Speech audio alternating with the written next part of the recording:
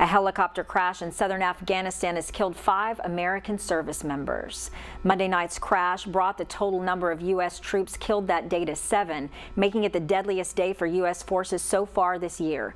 2 U.S. Special Operation Forces were gunned down hours earlier in an insider attack by an Afghan policeman in eastern Afghanistan.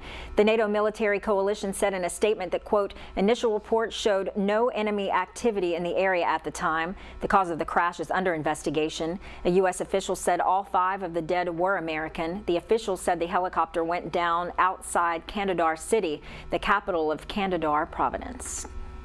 5 International Security Assistance Force service members died in a helicopter crash in southern Afghanistan. There was no enemy activity in the area at the time of the crash. However, the cause of the crash remains under investigation. We can't identify the nationality of the service members because it is ISAF policy to defer that to the relevant national authorities.